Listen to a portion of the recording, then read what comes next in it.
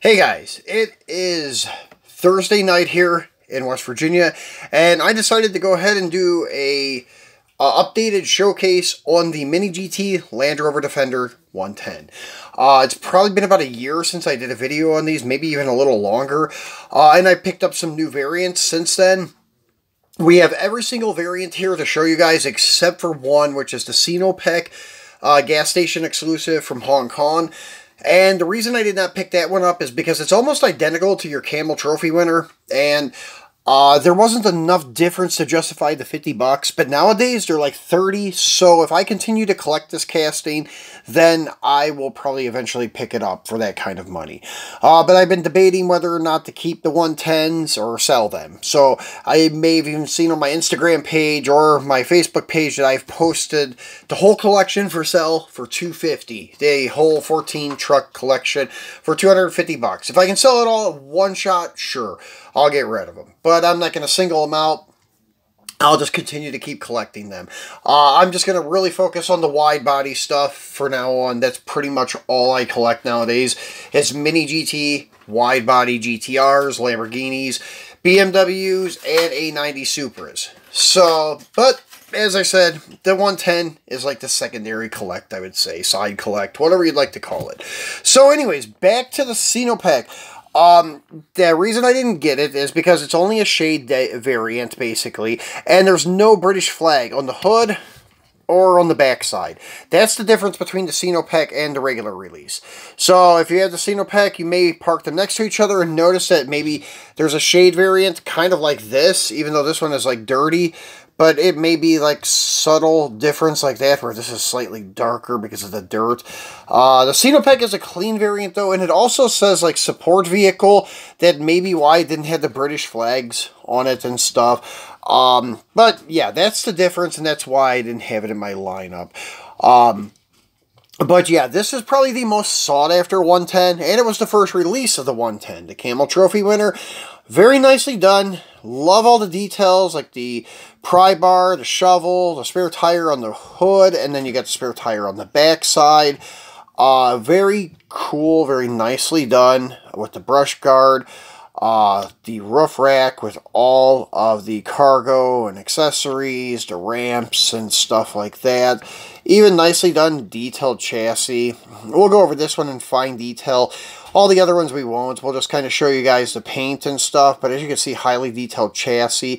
And it is a metal chassis, metal body. They are screwed together, button head screws. So if you did want to swap out the wheels and tires, very easily can be done without modifying anything on the casting itself, unless they're bigger and you want to lift it or something like that. But you don't have to drill any rivets or anything like that. They put rubber mirrors on it, which that's one thing I do favor about MiniGT. They give you the detail of the rubber or the mirrors, but they make them rubber, so they're kind of durable. They do that with most of their castings. A few have plastic mirrors, not on the Defender, but on some of their vehicles. But very rarely do they have plastic. Usually it's rubber. So, getting this guy out of the way, moving along to his dirty counterpart. Now, there is one downside to this casting that I found as a downside. It's like sometimes with the MiniGT stuff, sometimes they don't seat the tire on the wheel very good. So, that's an easy fix, no problem. You just kind of finagle the tire around and seat it on the rim good. No problem. Except on this guy here. Their dirty look on the tires is not done very well. It's not dyed. It's actually just painted on, and very poorly painted on, because as soon as you like flex the rubber, there was no flexing agent added into this paint. As soon as you flex the tire, the paint starts cracking and flakes off. That's what happened to this back tire, but it still looks very realistic. It doesn't look like I've damaged anything. It just does look realistic, like it has some mud on it, maybe ran through a wet puddle and wiped some of the mud off. The same thing happened with the back tire, but actually this kind of even looks more realistic, because with the mud splashing up on the tire, probably wouldn't have gotten all over the sidewall. Maybe just on the top side, bottom side of it. So it gave it more of a realistic look, in my opinion. And that's pretty much the only downside that I found with this casting. As you can see, every other tire is pretty uniform, or the whole sidewall is dirty. except for that one back one because of that reason. But still, yeah, pretty cool. Then I'm going to say, after these two, all the other ones are pretty evenly, like, I guess, in value and stuff like that. But there still are a couple that are pretty rare and hard to find. This is probably the hardest one to get your hands on, this guy here. This is your HK Toy Car Salon from 2021. I got lucky with our hobby shop in the Philippines, Hobby Stock. If you spent 3,000 pesos, which is roughly like 60 bucks at that time, you got this for free, which was awesome. I ordered 3,000 worth of MiniGT stuff 2 different times and got 2 of these for free. And I ended up selling one and kept one for myself. So yeah, it's pretty cool looking casting, but for me, like, event cars are not that big of a deal for me to get, but I did try to be a complete, like a completionist with this, but with the casting, I should say, but I did not get the Sino pack, so I wasn't going to get this one, but I got it for free, so I said, hey, what the hell, it's free. So I added it to the collection and stuff. I like things that are more realistic looking, made, like, after real vehicles. I don't think they made a Defender. I don't think anybody's driving around with this wrap on it for the Toy Car Salon. Could be wrong. Could have been on display there. I don't know. Did not attend. But yeah, that's a very valuable one nowadays. Probably this and the Camel Trophy winner are the 2 most valuable ones. And then followed by the Sino pack and the shell. The shell looks pretty cool. The shell actually looks really cool with a trailer hooked to this hitch. And the shell MiniGT GTR on the back of it. Looks really good together. So, unfortunately, I don't have any more trailers. I've been really, really slimming down my collection. I think I sold all my trailers in the Philippines before I came back. So, didn't have that trailer to do that setup for you guys, which I would have done, because it looks pretty cool. So, there's your shell. Spinning him around. Kind of reminds me of, like, McDonald's with the red and yellow. So, looks like Ronald McDonald should be standing next to it or something. Then after that, there's some like country exclusive ones that are pretty not hard to find. They're relatively easy to find if you're in Asia, but if you're in the States and such, they may be a little more complicated to find. The last one that I got that I wasn't able to obtain when I was in the Philippines, but I got it from the Philippines, my wife sent it to me, was this guy here. This is a Malaysian military exclusive, which is a really cool looking one. So, as you can see, the Malaysian flags there. Pretty cool looking vehicle.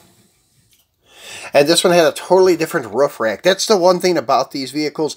They have very subtle, different little options on them. Like, everyone is kind of different. Some of them share some of the same options and stuff, but this one is the only one that I have with this style roof rack. It's the only one that's been made with, like, I guess it would be these rollout canopies or tents on the side with a rear mount roof rack only. Usually the roof racks on the Defender are full from front to rear. Usually it's not just a half roof rack.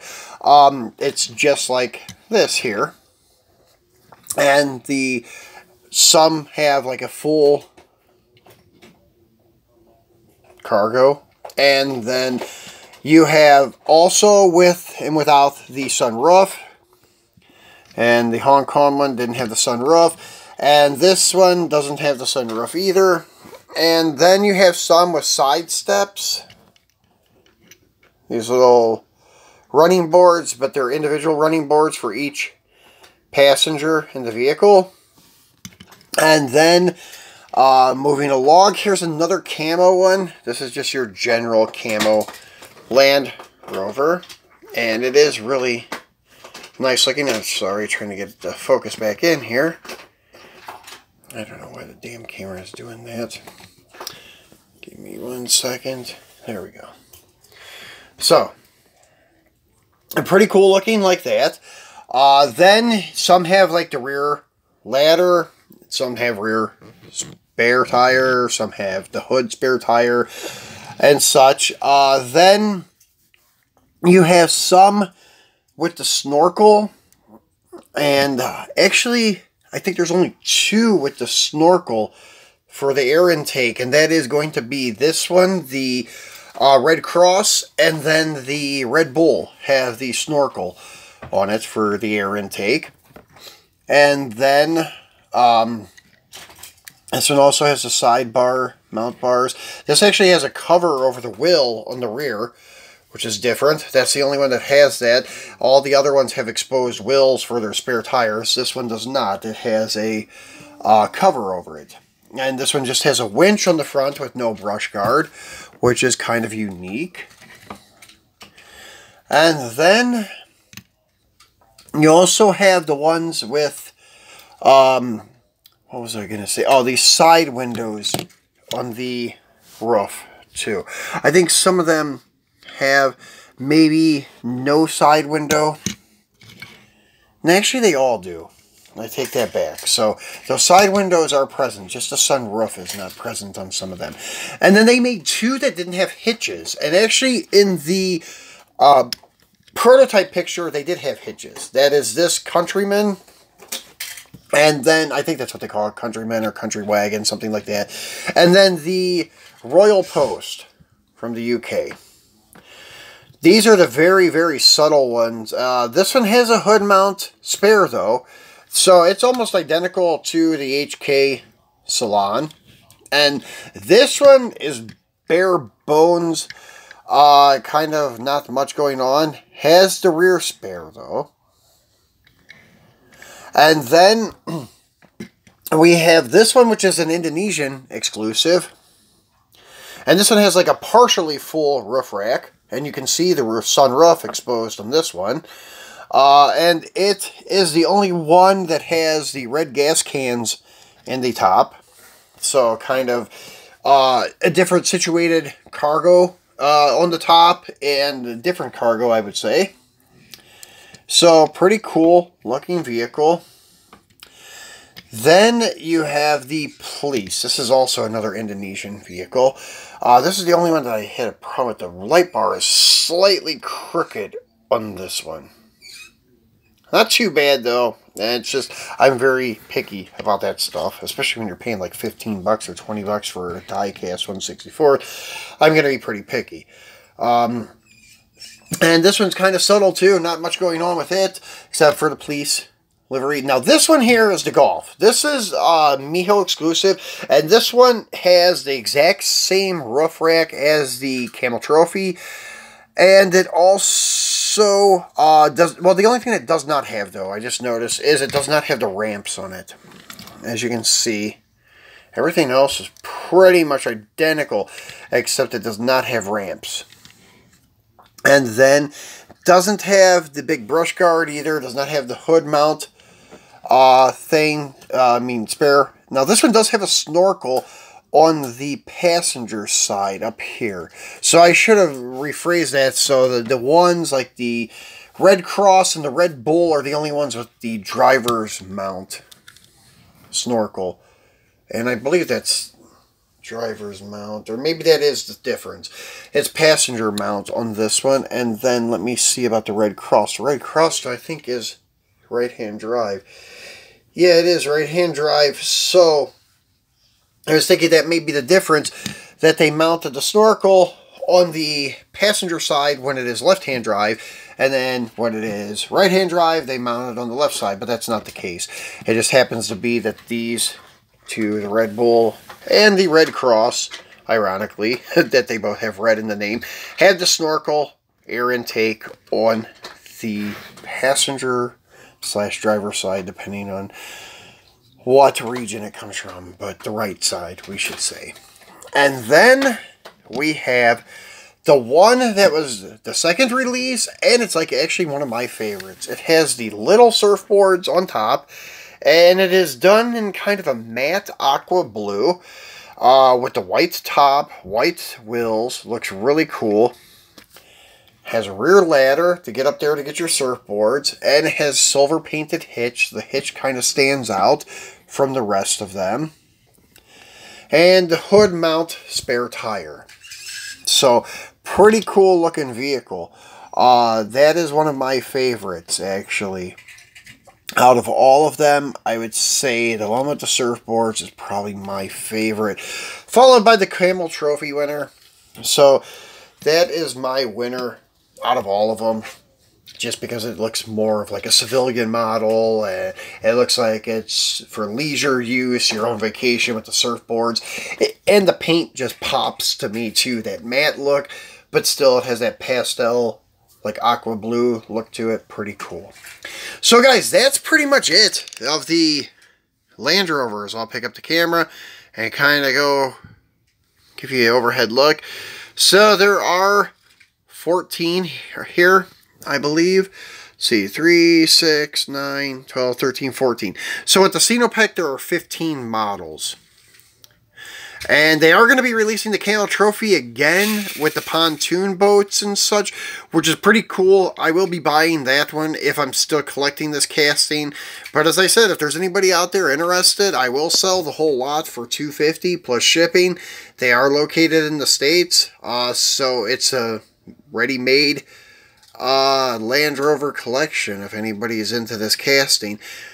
But I will not split them up. I'll just continue collecting them. But these here are my babies. The wide body A90s, GTRs, and Lamborghinis, and the Beamer. Just ordered the newest IMSA number 25 white Beamer. It's pretty much that car, but with some race livery on it. That's the LBWK. Just ordered it. I should have it in a couple of weeks. My wife will be sending it here with some other stuff that we'll be selling. Some Mellon Legends Tour Mustangs and Skylines. We'll be getting those soon. So guys, I hope you enjoyed it, and we'll be back probably at the very beginning of the week, because it is Memorial Day weekend, and we won't be doing a video on Memorial Day, but we should have a box from DHL from the Philippines come Tuesday or Wednesday. We'll be doing an unboxing on that, so be sure to tune back in for that. So thanks for watching, guys. Hope you enjoyed it, and hope I gave you some information on these little beauties. Thank you.